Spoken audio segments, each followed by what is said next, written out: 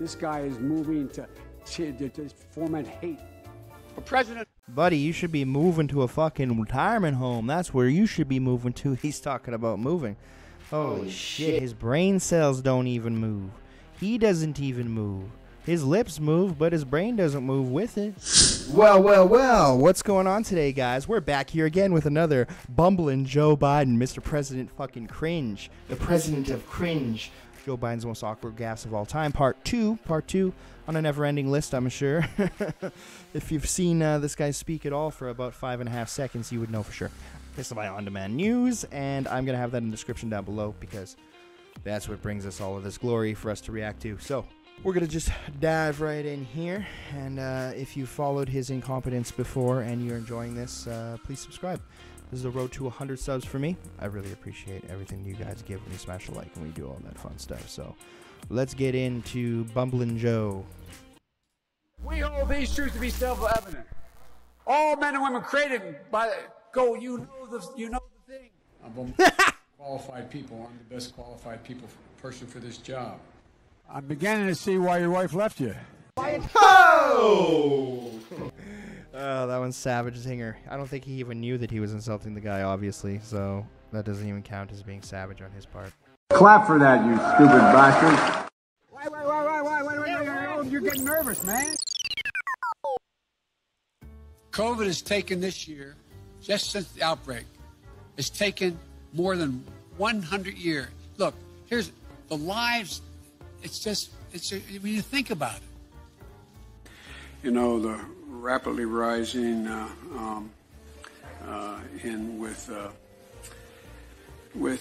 don't know. I just spoke at Dartmouth on healthcare at the medical school, or not. I guess I wasn't actually on the campus, but the people from the medical school were at the. I want to be clear. I'm not going nuts. I'm not sure whether it was a medical school or where the hell I spoke, but it was on the campus. Not going nuts, but you dance off the subject like you're in fucking Riverdance. I propose, and I'm going to digress slightly. We're in a situation. The president asked me to head up a cancer moonshine. A cancer moonshine. You drink the moonshine, you feel drunk, and the cancer just goes away. Catch me outside. How about that? Country annexed a significant portion of it called Crimea. Right. He's saying that it was my boss, it was his fault. Guatemala, El Salvador, and to go in and say in Honduras and say, look, I took on Putin in terms of Iraq. In terms of what was going on in Ukraine. By strengthening, by investing $100 billion in education.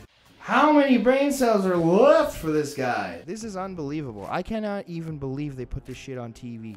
Like, no wonder Mike Judge had to take a break there for a second because of fucking after he filmed Idiocracy, he kind of realized, oh shit, this is where part of the world is going. Listen, I'm not here to say, like everybody else says always about, like, oh, how the world's all going to shit and everyone's becoming stupid. But a vast majority of people, or not a vast majority, but a large quantity, let's say, okay, of people are becoming very, let's say, dumb. And this is like of the dumbest of the dumb when you're fucking trying to lead the free world. And this is who you have in charge. Like, this is the best you have to pick from. Dude, this is like when you go into the grocery store, right? And you pick that, like, you got a whole fucking selection of fresh tomatoes, right? You got the beefsteak, you got the Roma, you got all that fresh tomatoes. And you're going to pick the one that's fucking beaten and bruised and leaking out of the side with brown stains. Nope, that's the one we're going to go with. That's the one. It's between this one and the bruised apple. We're going to pick between these. Get out of here. It's absolutely ridiculous. In global warming efforts, it's a whole range of things. We can't afford it by just beginning to treat work, reward work as much as wealth. It get hot. I got hairy legs that turn blonde in the sun. And the kids used to come up and reach in the pool and rub my leg down so it was straight and then watch the hair.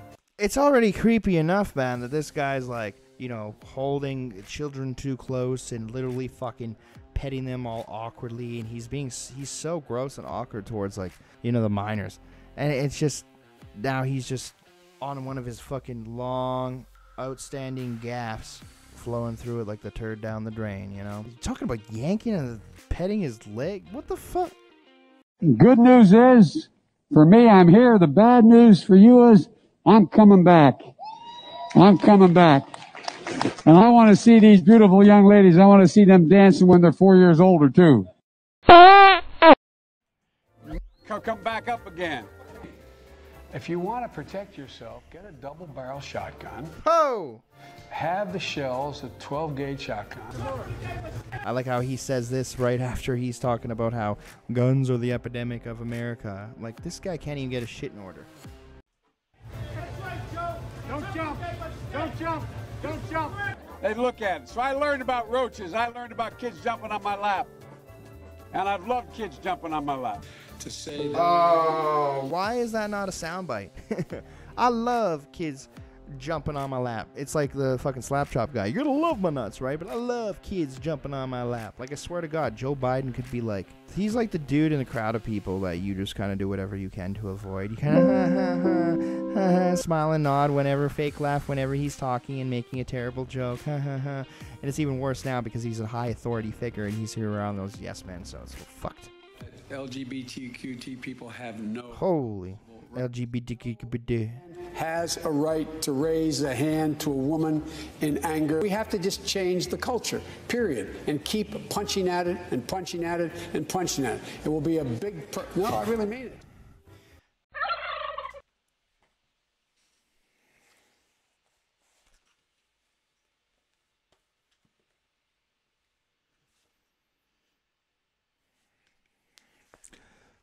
Maybe not the right usage of words there, Jumbo Dumbo Joe. And immediately change the law in the state of Delaware protecting transgender people. Transgender. Funding gap that exists between minority white and majority white and non-white districts. We have this notion that somehow if you're poor, you cannot do it. Poor kids are just as bright and just as talented as white kids.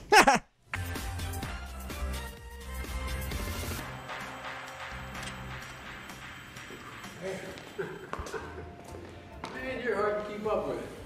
You can play that thing. But after a good workout, got a drink up? All right.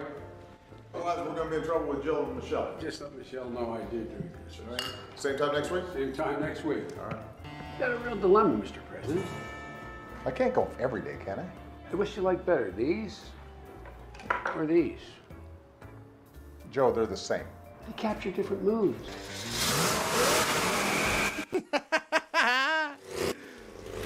Oh, fuck. I get a chance to flash shift in a second. I was afraid I'd go through those guys. I've seen that as a clip before. That's so funny. So funny seeing that as those in memes.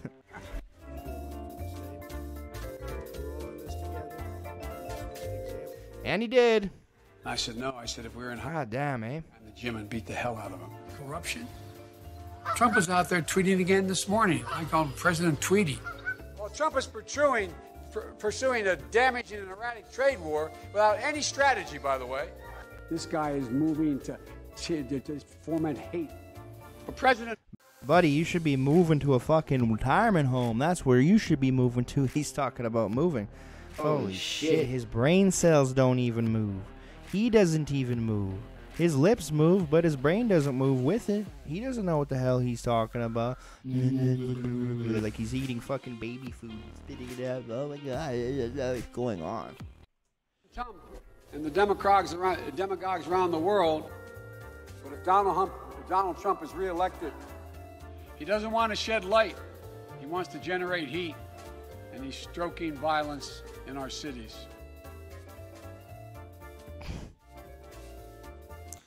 Oh, he is not my president. I got a prime minister. I'm from Canada. I'm Canadian. I'm from Canada. That's what's going on there. I feel for my American brothers and sisters. I feel for the love there.